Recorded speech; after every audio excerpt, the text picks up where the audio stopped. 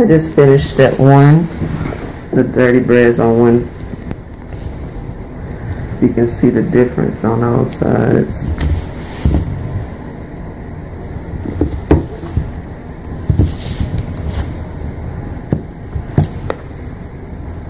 And that's just step 1. Got a couple more steps to do.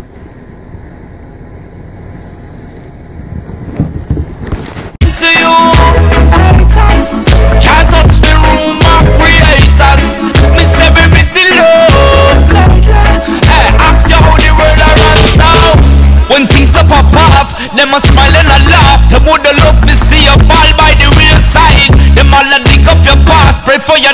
In the first step, which is putting on the dye on the bottom of the bread leaven, and if you can see, I've added it to every part of it. I'm using the Angelus product line, and still got a little ways to go, but I would say I'm about 45% done.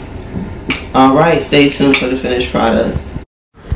Alright, so just wanted to show you how I have put the matte finish on one and the matte on the other one. If you look closely, you'll see that the matte finish is on the right foot and no matte is on the left. So let's take a look at the matte finish all the way around.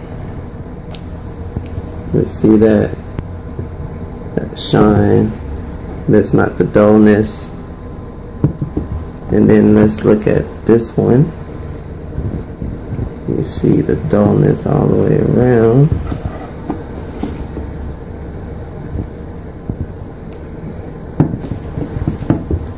I want to take one more look at the matte so you can see.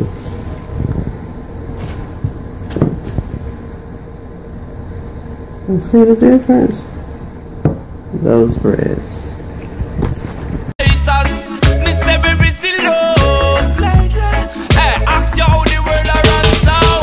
When things stop pop off, them a smile and a laugh. The more the love me see you fall by the wayside. Them all a dig up your past, pray